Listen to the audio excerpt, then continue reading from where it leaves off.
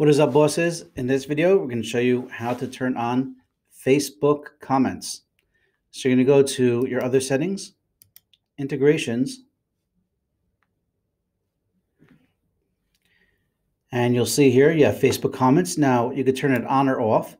If it's off, it won't show up on any of your pages. If you turn it on, it'll show up on all your pages, and you can decide how many comments you want to show. So if you want to limit it to 5 comments, you could put 5. If you have a lot of comments and you want to show a lot of comments, you could make it 30, however many you want. We're going to leave it 5 here. Of course, make sure to click save. And let's see what it looks like.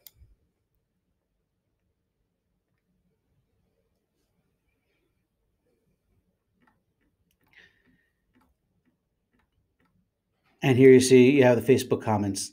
Now, it's important to note that if you change your URL, if you change your bookme.name URL, then the comments will start again from fresh. It won't keep the comments from URL to URL. So keep that in mind if you want to change the name of your page.